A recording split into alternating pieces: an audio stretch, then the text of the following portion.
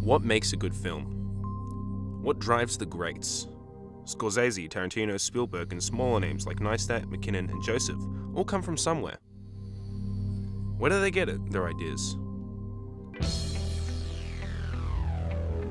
Inspiration can come from anywhere. This is something I've been told by countless people in the creative industry. But my issue is this something that comes from anything can't seem to find its mark with me. Maybe I want to make a romance. Or a thriller. Comedy, maybe?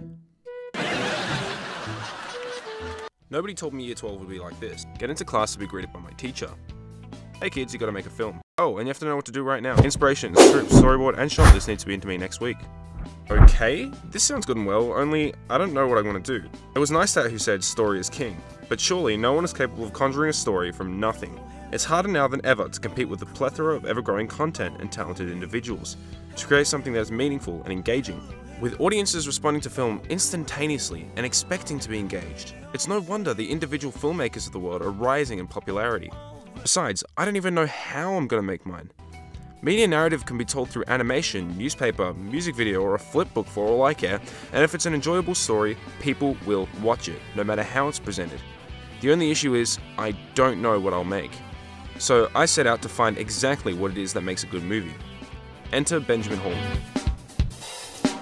Ben is a friend of mine who is immersed in the creative process. Even though he doesn't make conventional film, his continuous striving for improvement in his creative expression is inspiring and makes me wonder where he gets his ideas. Yeah. Look directly at me. Okay. And you tell me why you like the creative process.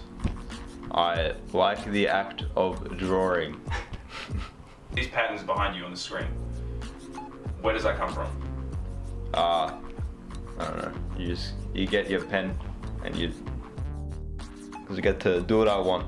A lot of freedom. I guess I like the idea of being able to put what is in my head on a picture. So this is supposed to be natural, but there's nothing I want to share, nothing to tell, no story that is worth my time. The last thing I want to do is submit a completely meaningless plot for my Year 12 film. What I need is a reference, someone who has done this before. Enter Dylan Bennett. Dylan Bennett is yet another good friend of mine who participates in the creative arts, and he focuses more on the cinematic format. So, Dylan, how's it that you find the inspiration to tell the stories that you tell? Personal experiences I have in my life, and also the experiences that people, that I know and people around me have as well.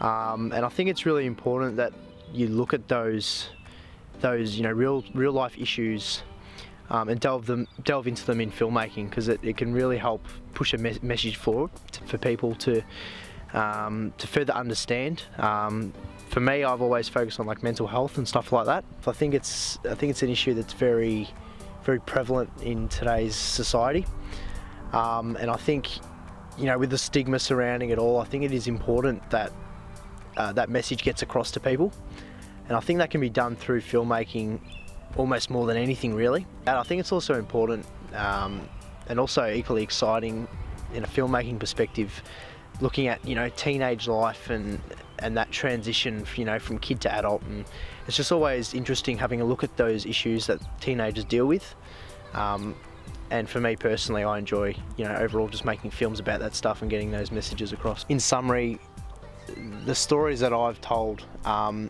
they're stories that have actually happened to me and other people around me in my life, and I think it's important that other people see these issues, because they're certainly not alone.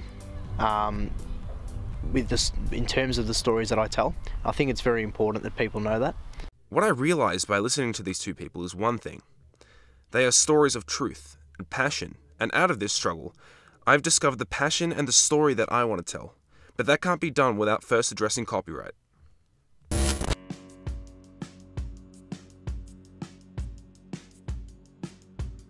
See, essentially what I've just shown you is my folio. This is the story of exactly how I decided that I wanted to share my process, my story with you. See, in today's age, the golden age of media technologies, everyone with a camera can share their story to millions of potentially interested people.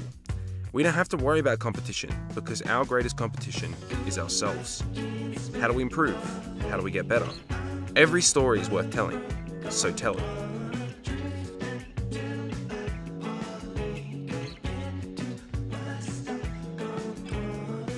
But at the end of it all, I still have no idea what I want to do for my Year 12 media film.